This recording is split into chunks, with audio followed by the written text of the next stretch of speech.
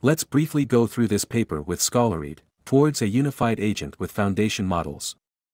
This workshop paper proposes a framework that leverages language as a core reasoning tool to enhance the capabilities of reinforcement learning, RL, agents. The authors argue that while RL has shown remarkable success in various domains, it still faces several fundamental challenges, such as exploration, data reuse, skill scheduling, and observation learning. They suggest that language models and vision language models, which have recently achieved impressive results in natural language processing and computer vision, can help overcome these challenges and enable more efficient and general RL. The proposed framework consists of several building blocks, including a language-based exploration module, a data reuse module, a skill scheduling module, and an observation learning module. The authors demonstrate the effectiveness of their method on a robotic manipulation task, where a robot arm needs to move objects to specific locations in a cluttered environment. They show that their approach can significantly improve exploration efficiency, data reuse, and skill transfer, compared to traditional RL algorithms. The language-based exploration module generates a curriculum of sub-goals for the RL agent to follow, based on the predictions of a large language model, LLM. The LLM is trained on a large corpus of text data and can generate semantically meaningful descriptions of tasks and subtasks. The authors show that this approach can reduce the number of steps needed to reach a certain success rate, even in sparse reward environments, and can scale to even harder tasks. Reading on mobile can be a disaster. But Scholaread app is here to help. Get Scholaread on App Store or Google Play and read smoothly at your fingertips.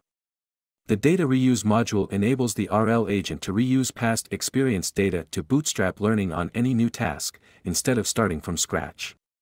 The authors propose a method that uses a vision language model, VLM, to map raw sensory inputs to a latent space, where they can be compared and combined with other data points. They show that this approach can improve sample efficiency and reduce the amount of data needed to learn a new task. The skill scheduling module enables the RL agent to learn a series of tasks over time, reusing the prior collected data to bootstrap learning on any new task. The authors propose a method that uses a hierarchical RL algorithm to learn a set of reusable skills, which can be combined and adapted to new tasks.